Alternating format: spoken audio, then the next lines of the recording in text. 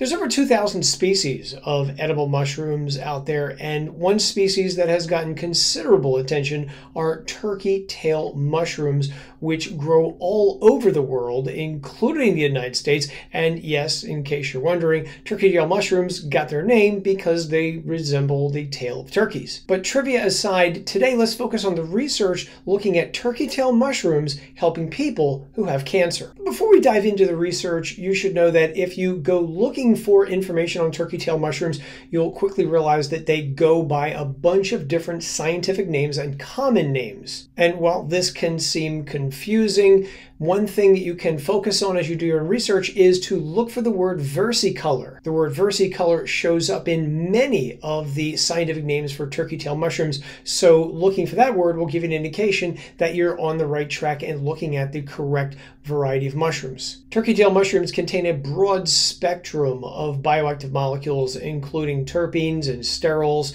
and lectins, and also molecules called polysaccharide peptides, two of which I want to call your attention to include polysaccharides peptides crestin, PSK, and also polysaccharides peptides, PSP. Okay, so what does the research actually say about turkey tail mushrooms helping people who have cancer? So we have this preliminary study showing that turkey tail mushrooms appear to have anti-skin cancer effects, at least in isolated cells in a petri dish. In this next paper involving people who had non-small cell lung cancer, 28 days treatment with turkey tail mushrooms was shown to lead to improvements in white blood cells and antibodies. While turkey tail mushrooms did not appear to lead to improvements in lung cancer, the mushroom appeared to slow the decline of cancer in those people who consume the mushrooms. In this next clinical trial, people who had the HPV virus were given a combination of turkey tail mushrooms and Ganoderma mushrooms, also known as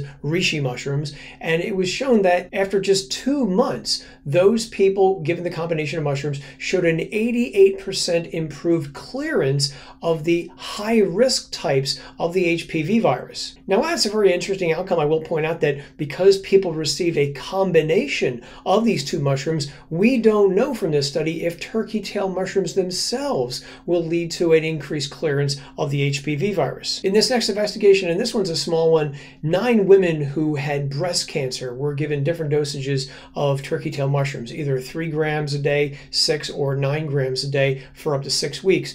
So it was reported here that women taking between 6 and 9 grams of turkey tail mushrooms a day, they showed an increase in T lymphocyte white blood cells and an increase also in natural killer cell activity. Natural killer cells are the types of immune cells that actively go out and hunt for cancer. And following up with this, when other researchers looked at 13 previous turkey tail mushroom studies, they concluded that there was strong evidence that turkey tail mushrooms could aid in the survival of people suffering from breast cancer and stomach cancer and also colon cancer as well, although they also do point out that there is a need for greater research in this area. In this next paper, 15 individuals with inoperable liver cancer were given either a placebo or 2.4 grams of turkey tail mushrooms each day for up to 3 months. While turkey tail mushrooms were shown to improve the quality of life of those individuals more than people who took placebos, they did not appear to slow the progression of liver cancer. I will point out here that 15 individuals is not an awful lot, so I would like to see this clinical study replicated with a larger sample size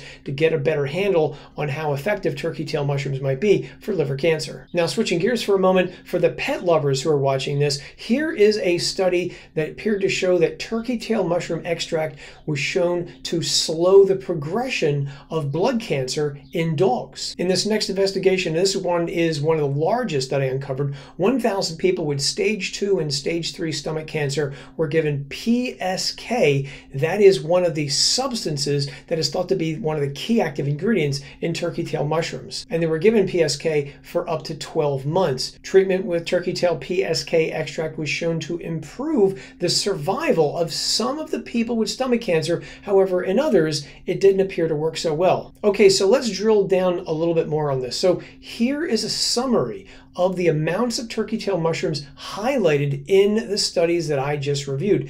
Keep in mind that due to the lack of human clinical trials, I would not take these amounts as gospel across the board, because we really do need more research on this topic. And if you are watching this video and you have cancer right now, please speak to your doctor before using mushroom supplements, especially if you're currently undergoing chemo or radiation therapy. What do you think of all this? Leave a comment below and let me know. And until next time, take care out there.